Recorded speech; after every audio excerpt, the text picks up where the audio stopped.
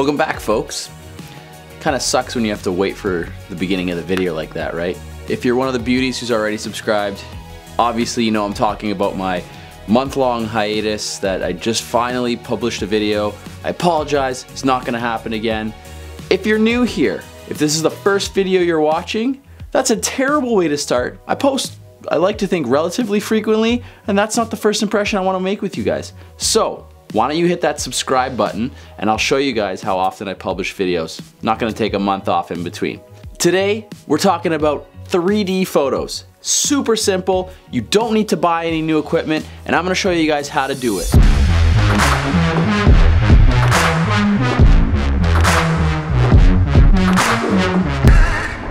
Now, a buddy of mine, Zach, takes these photos all the time on a super cool camera called the Nishika N8000. Now, like I said, you can use all the equipment you have to replicate something like this. It's not gonna be the exact same, but I'm gonna show you guys how to do it. The Nishika camera is pretty cool actually. It has 4 different lenses, sort of off-centered from each other, so that when you take the photo, it's taking a photo of your subject from 4 slightly different angles, and then what you can do with those 4 photos is overlay them into a GIF or a little movie, and you can show like a little bit of parallax motion as you guys saw. The pros to this camera are, you press the shutter button once and it takes the 4 photos, and you can technically like freeze time and create like a little mini matrix effect. The cons, to find one nowadays, it's probably around $1,000 bucks, and that's quite of a hefty asking price for a camera that really only does one thing. Also, it's a film camera, so if you're not acclimated to film or you're not comfortable using film, it might be a little bit tougher for you. Not as much flexibility as your DSLR would have, which is why I'm gonna teach you guys how to do it with your camera, fully digital, and you're gonna make some dope photos that I better see.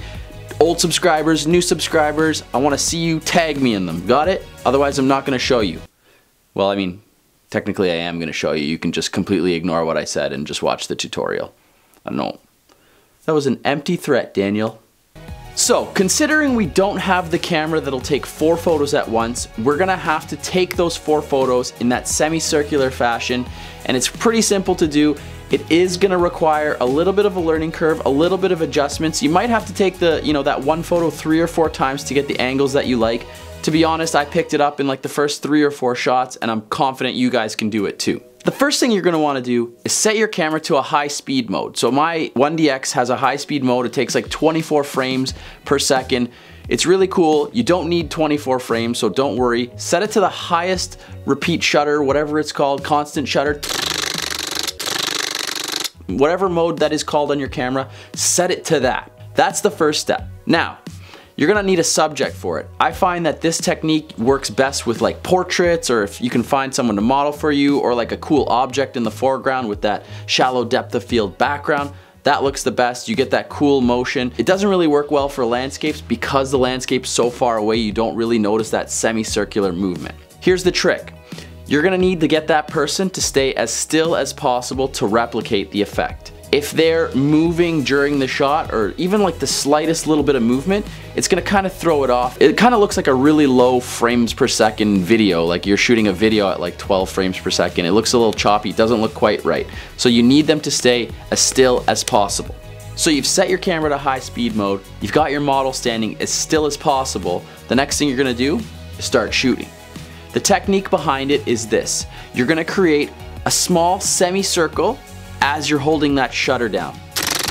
You can repeat this process as many times as you need. The trick is to focus on keeping your subject as centered in the frame as possible, or however you want to frame it. Try to stay as consistent with that framing as possible. If you're shaking all around, the effect is gonna get lost. So you kind of want to keep your subject right dead center as you make this small, tight semicircle with your camera.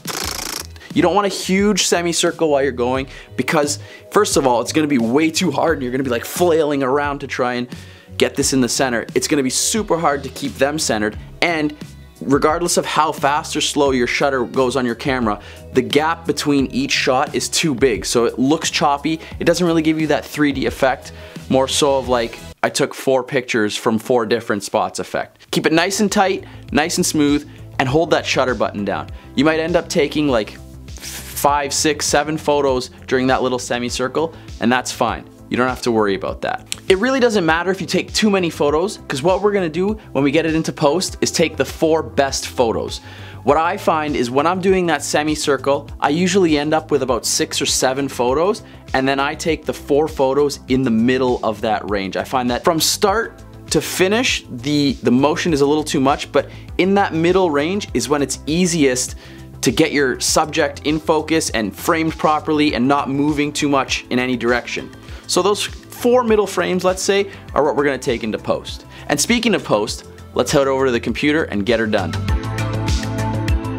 All right, so you've uploaded your photos to your computer. We've picked the 4 that we like. What you're gonna do next is import them into Photoshop. Now, I wouldn't edit them or color grade them in any way yet, because the first thing that's more important is the orientation. If you do want to use Lightroom to color grade prior to putting it in Photoshop, that's fine. Just make sure that all 4 are the same. Because you're playing them back so close together and at such a short frame rate, you're gonna notice a change. If one is cooler or warmer, or if you change the tones in one, you're gonna notice that change, and it's gonna throw off the whole effect, and people will be out of it. Instead of appreciating that subtle 3D movement, they're too focused on, why did the 3rd frame change color? And you just, rookie mistake. Once you got your 4 photos in Photoshop, whoa, that is a tongue twister. 4 photos in Photoshop, 4 photos in Photoshop. Say that 10 times fast. I'll even let you pause this video, then you try it, and then if you did it, comment down below that you were able to do that. 4 photos in Photoshop.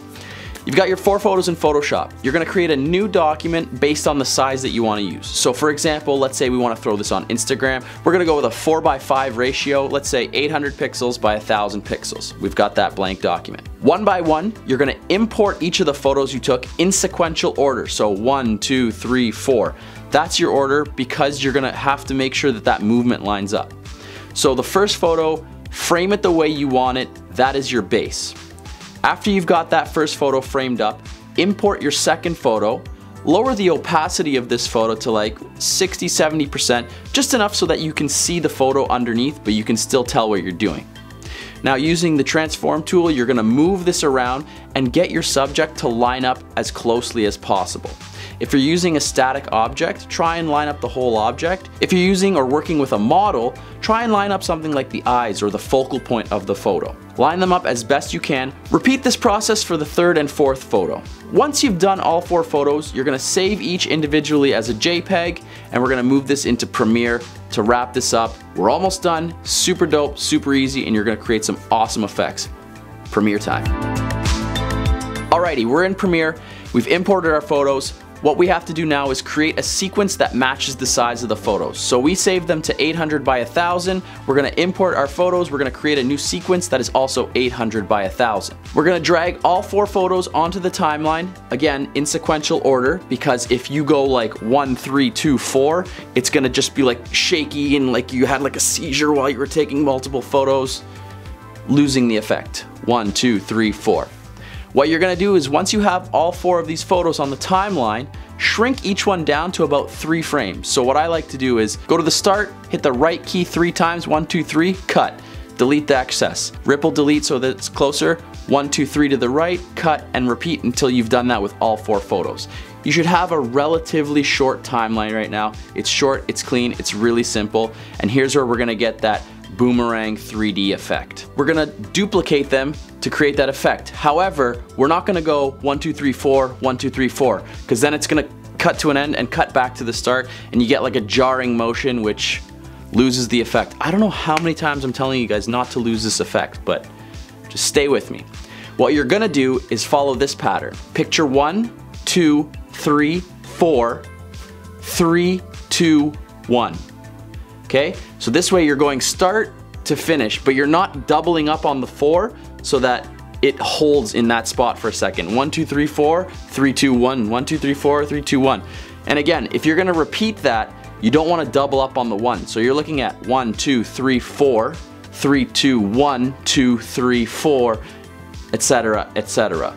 Now, if you're gonna do that for a platform that naturally loops on its own like Instagram, you don't wanna end with the same frame that you started on. So like 1, 2, 3, 4, 3, 2, because when it starts over at the end, you'll start automatically back at 1 and you're going to create that seamless loop and effect. It'll look super cool. If you followed those instructions, the only thing left to do is export it, and bam! You've got some really cool 3D photos using only your DSLR that you already had. No need to purchase any other equipment. I'm not that kind of YouTuber who's like, hey, this is what we're doing, but you're gonna have to spend 5 grand.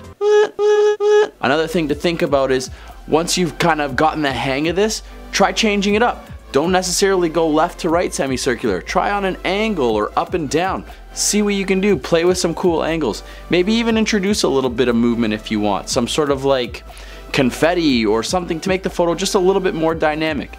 Once you've perfected it, play around with it.